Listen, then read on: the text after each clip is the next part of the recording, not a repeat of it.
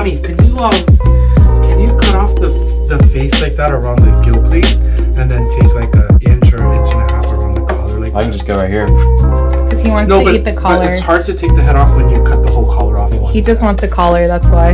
Okay, we're gonna fillet a mahi that our friend Sand Turtle, he went trolling the other day on a fishing boat and he got 14 mahis and 2 hamachi. So we're gonna fillet it up and share with Derek. But look at the colors. Mahi, tastes so good, named it twice.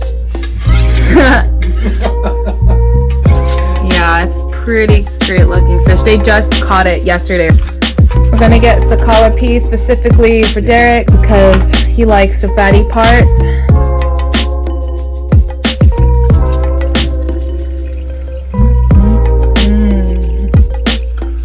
You want to make sure your knife is very, very sharp. So flat.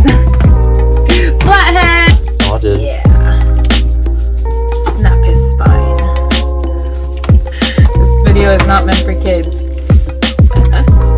You're like my hero. So he just flipped it to the other side and there's blood everywhere, but it's okay because Angela's gonna clean it. maybe. We'll see.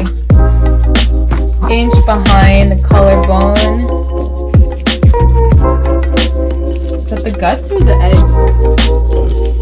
No eggs. Well, I don't think so. There's eggs right here, yeah. No, I was like, no, what does Mahi eat?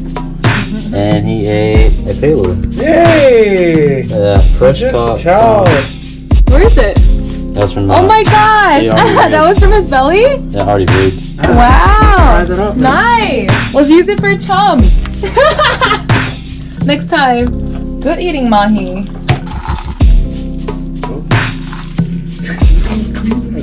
Yeah. You should